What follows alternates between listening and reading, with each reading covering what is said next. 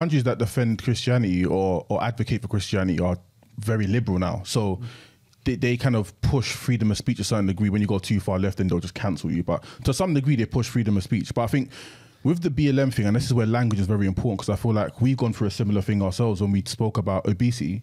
Now, when we spoke about obesity, we were quite raw with it.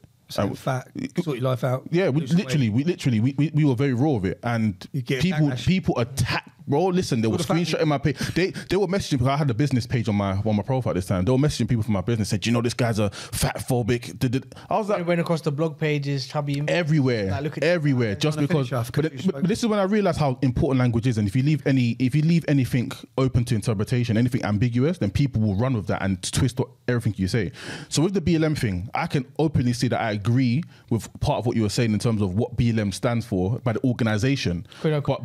But we believe in Black Lives Matter. I believe in Black Lives Matter. Quickly, guys, what I wanted to say, a lot of our listeners aren't from the UK.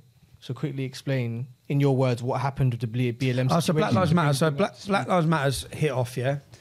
It's been going on for a decade before this. Most people think it formed after George Floyd. So I've been watching it in the United States. It comes around every 4 years. For Antifa and all that. Antifa, it's aligned with the left-wing, far-left organisations.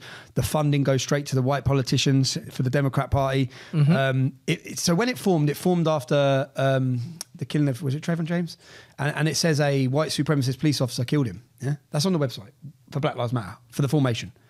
The copper was Hispanic. Yeah, so that's a lie straight off the back. So when I first looked at it, I thought it's built on a lie. Yeah, hands up, don't shoot. That's a lie. That never got said. Coming from the black witnesses. Yeah, so all these things have been pushed, and then I look at why they're pushing it, and then I look at who formed it. Formed by two lesbian Marxists.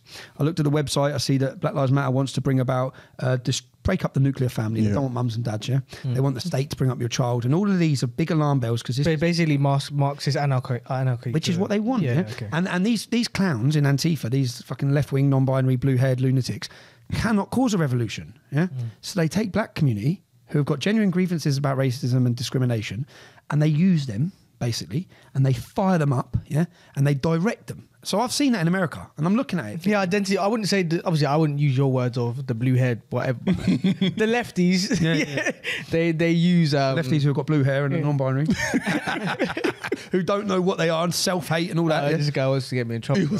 But be careful, bro. The lefties. It's sort of similar to how the US will get shithole countries, in the words of Trump, to fight proxy wars where they fund the wars.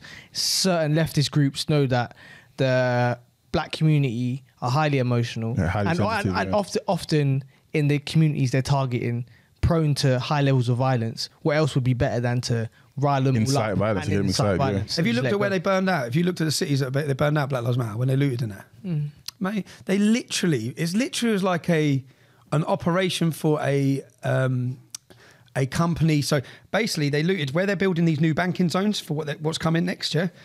They literally burned all the businesses which were Hispanic and black. Yeah. Then they brought in COVID, so the businesses couldn't reopen. Yeah.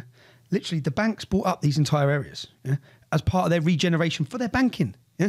And it was literally like it was an operation to go out and burn certain places. When I was looking at it, I'm thinking, this is mad. Yeah. Quick gentrification, basically. That's what they done. Yeah. Speed up the process. That's what they done.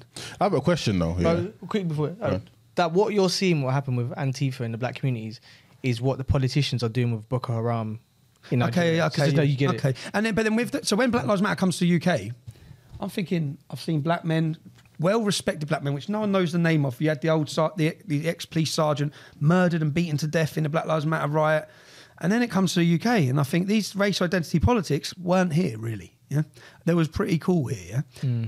And then not as politics. Yeah, and all of a sudden it's bang. I was like, Ras, man,